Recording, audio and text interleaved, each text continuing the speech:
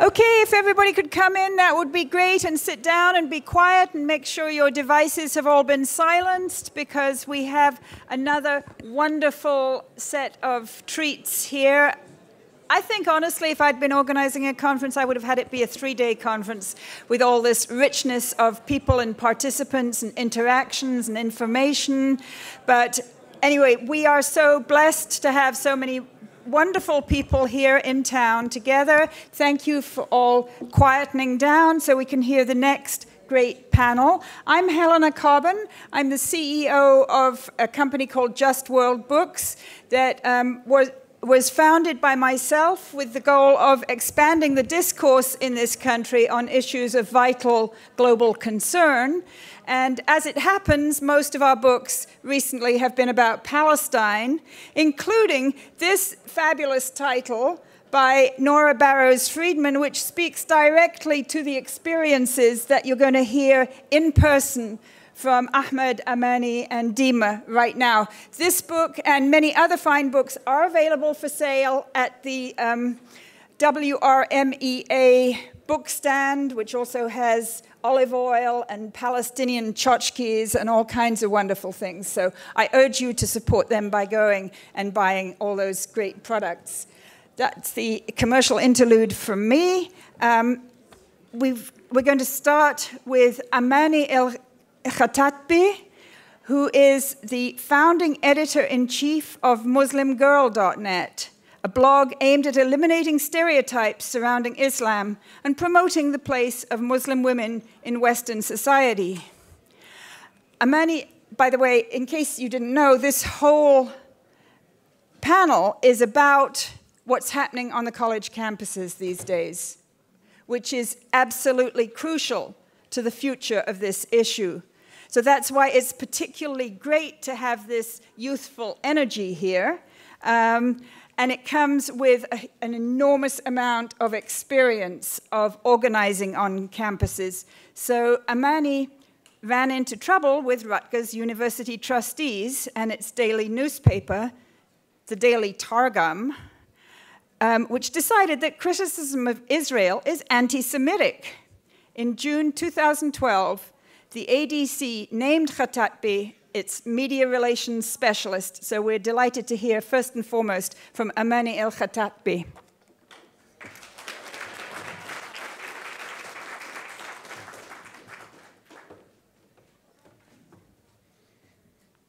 Good morning / almost afternoon, everyone. I'm really honored to be opening up this panel. It is definitely crucial to the conversation surrounding how we're going to be talking about Israel and Palestine and how we're going to shape politics in the future. So I'm excited to have this panel here, and I thank the organizers for allowing us this opportunity to speak on these topics with such a distinguished audience and amongst such amazing speakers that all of us have been referencing all throughout college for the work that we've done. So I want to start out by posing a question to the room. I want to hear your thoughts, your opinions. I want to bring up this column.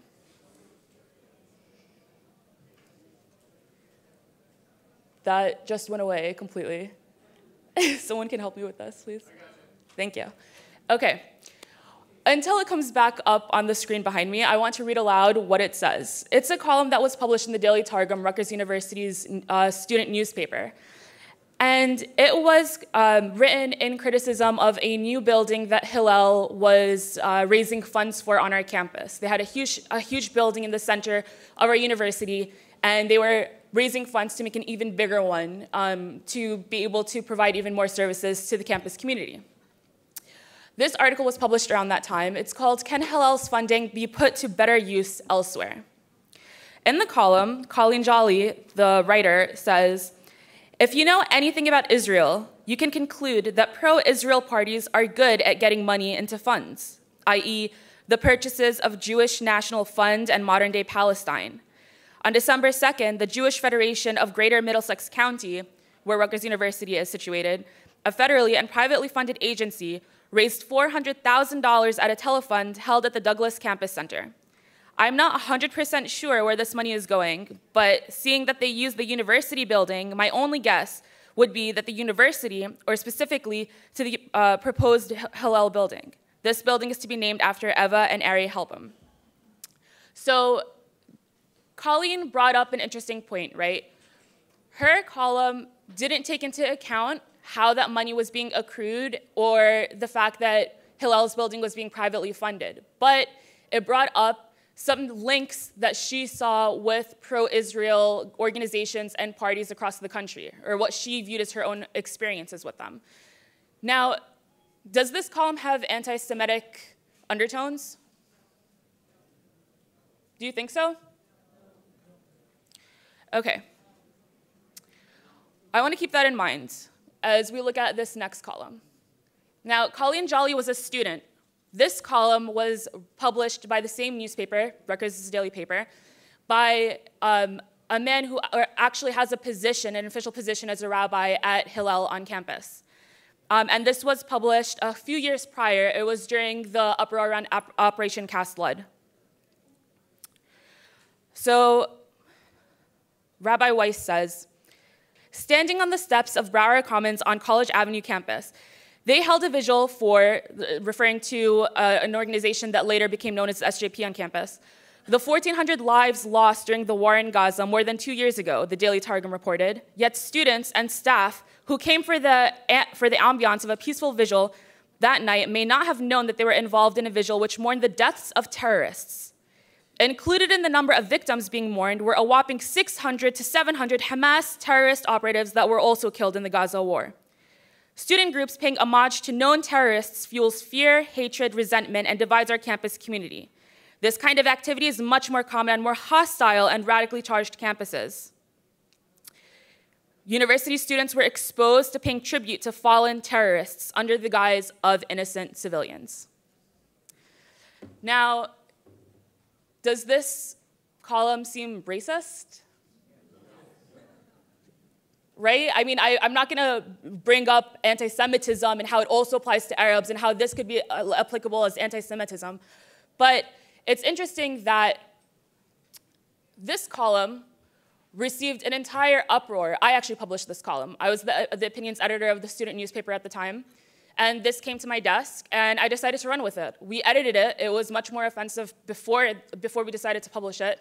But I and several other editors went through the editing process with it, went forward with it, because I felt like there were much worse things published in this newspaper before for other groups, right? And if we're going to be boasting about freedom of speech in our college newspaper, it should apply to all types of columns that we receive, and it shouldn't be filtered based on who we're talking about. But this op-ed turned out to be the one that launched 1,000 other op-eds, and this was the result. This was a public statement issued by the editor-in-chief, who was my boss at the time, and this decision was made completely without my consideration at all, even though I was the editor of that page. And in it, he says, basically that they had decided to take down the article, and looking back, elements in that piece relay discriminatory undertones that do not reflect the values and goals of our organization. These elements, which I personally find distasteful and irrelevant, greatly overshadow any sort of argument the author was trying to make. So what happened was, as a result of that op-ed by Colleen Jolly about Hillel's building, a series of actions were taken by the newspaper that were not taken when it came to the way that the newspaper published articles about other entities, other parties in this conversation on Israel and Palestine. They removed Colleen Jolly's column from the website completely, which is almost unheard of. They even issued a retraction in the corrections of the printed newspaper the following week. They released a public statement, which takes a lot to get from our editorial staff at the Targum. And on top of that, something that happened behind the scenes that didn't receive much visibility at all, by the pressure of Hillel around this column, they were able to get the Board of Trustees to implement sensitivity training to every incoming editor on how to identify anti-Semitic undertones in columns that they're editing. And then, on top of that, in case you thought that wasn't enough, they also decided, the Board of Trustees told the editorial staff that from that year forth, any column or a letter to the editor, anything that was submitted to them that was on Israel or Palestine had to go straight to the Board of Trustees for their approval. Now, number one, I'm pretty sure that's literally the definition of censorship, if you want to open it up in a dictionary. But number two, if we're talking about anti-Semitism, and that was the charge, what in the world does that have to do with the Israel-Palestine conflict? This really powerful, influential organization on campus, Hillel, basically used this opportunity and this uproar around this column to create more pressure on the newspaper to censor itself on Israel, because pro-Palestine sentiment on campus was gaining a lot of traction. It certainly did when I assumed office. I became the first Palestinian opinions editor that the newspaper had in its history, and we're talking about the oldest collegiate paper since the United States became the United States. I was also the only Arab editor for my entire editorial staff, so I guess that was kind of, a sensitive thing in the office. And on top of that, I was told by people that had worked there before that I was the first hijab-wearing Muslim woman that they had as an editor in the newspaper as well. So when I assumed my position, what exactly was I coming into? When I was a freshman at Rutgers, the newspaper had a really awful reputation for being very pro-Israel, very slanted. The opinions page only showed these really strong columns, like the one you saw from Rabbi Weiss, that were very distorted and showed only one side, one point of view to things. And there was a lot of controversy on campus even then. So these are statistics that were put together by students and faculty alike. They went back through an entire year to 2 year span in the newspaper of the opinions page before I assumed office. This was 2 years before I received my desk as the opinions editor. And they put together how many opinions articles were exactly published that were pro-Palestine, how many were published that were pro-Israel, and how many were neutral. And as you can see, there are almost twice as many op-eds published that were pro-Israel than pro-Palestine. So this is what I was dealing with. And honestly, this was a huge motivation for me when I got invited to apply for the position, because I was like, wow, this is something that I've been wanting to change since I was a freshman. So now I'm a junior, why not, right? So I went for it, and I got elected for the position. And lo and behold, immediately, literally my first month in office, this was probably even the first week of me being the opinions editor, I was charged with bias, immediately. Literally one of the first op-eds that I published was submitted by a Hillel member on campus, and it was about Iran and Israel's interests in US policies in Iran, why the US should be against Iran, et cetera, et cetera. And the editorial process, like I mentioned earlier, goes through a series of editors. So this particular column received the exact same treatment any other column did. We put it through the editorial process, fact-checked it, we edited it for length so it can fit into the paper so that we can even publish it in the first place. But immediately that student and other really influential and vocal members of Hillel made a very public complaint against me that I was biased. And I'm not entirely sure that I would have been accused of that had I been any other identity than an Arab Muslim woman in that position. So things started really heating up when it came to Targum on campus. I was under a lot of scrutiny. The spotlight was literally on me for what was being published, how it was being published, and the treatment that the op-eds were receiving. One Hillel member who had the position of being the Israel chair, so I'm assuming his position has something to do with promoting pro-Israel relations on campus or something. He actually started an entire blog dedicated to me and started having Hillel members that submitted op-eds also submit those same op-eds to him. And then he made a blog where he would show what the original version was and what the edited version looks like.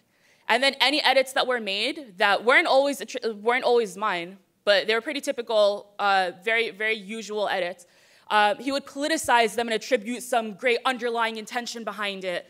and really, trying to rev up the sentiment around me that I'm like this biased, unreliable editor and I shouldn't be in my position.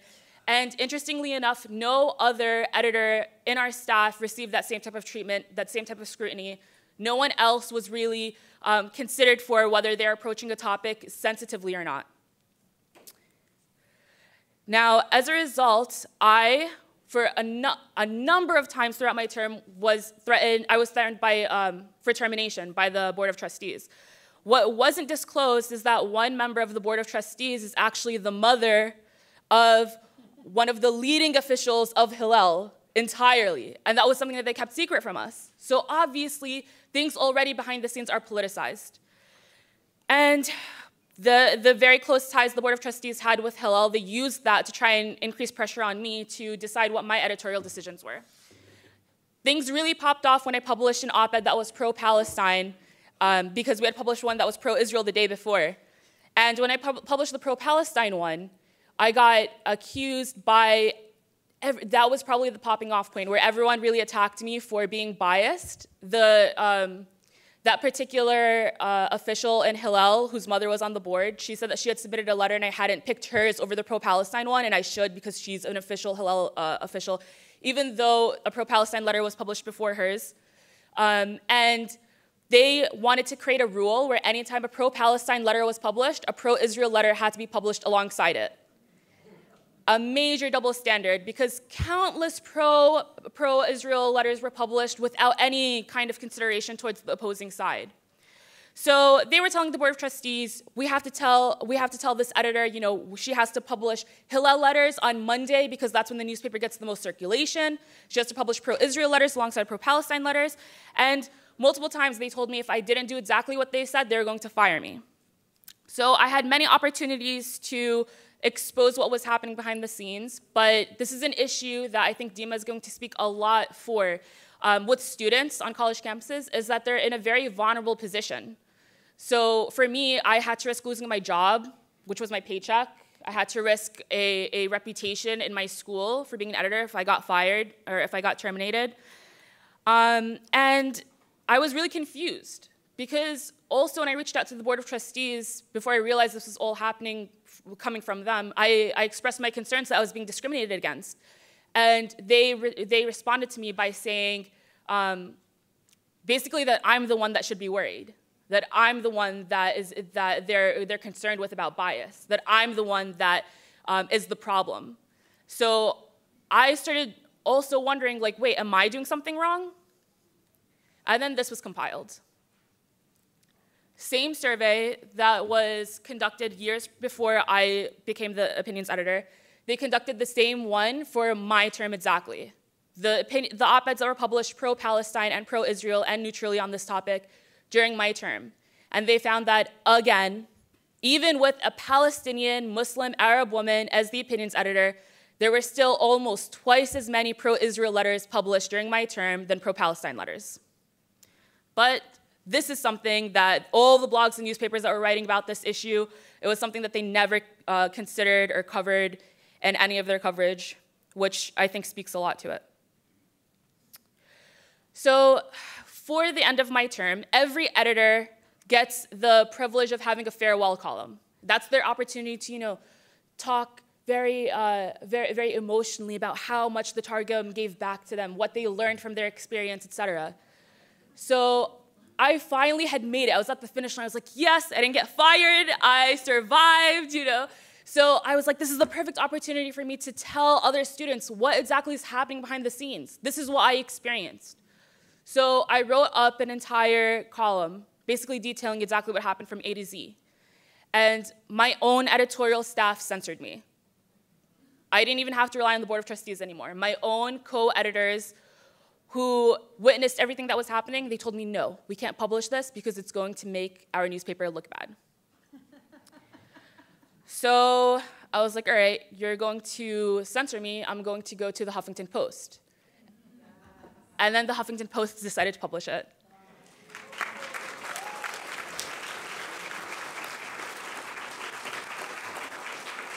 Now, this was my first time writing for a major publication like this, and I was very relieved because I was almost in tears when they were censoring me. I was like, wow, this is literally happening again, even as I'm about to leave. But thankfully, it turned out for the better, because this issue ended up receiving a national audience, and it getting published in the Huffington Post is even the reason why I'm here today.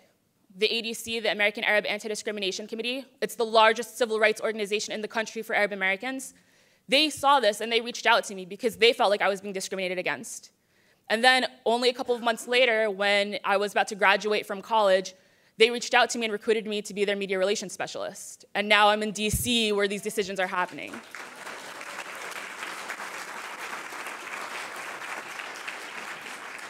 Now, my time is up, so I just want to wrap up with this HuffPo article came out with, it was followed up by the Foundation for Individual Rights of Education.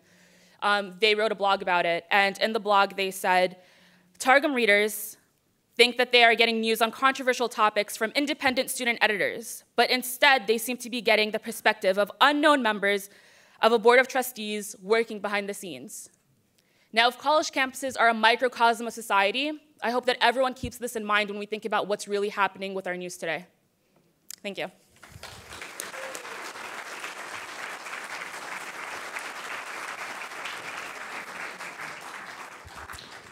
Thank you so much, Amani. It really is wonderful for me to be here with three amazingly talented young Palestinian Americans. That's such, like, you know, when I came to this country 30 years ago, it was very different. And here we see leadership being formed amongst a new generation of Palestinian Americans.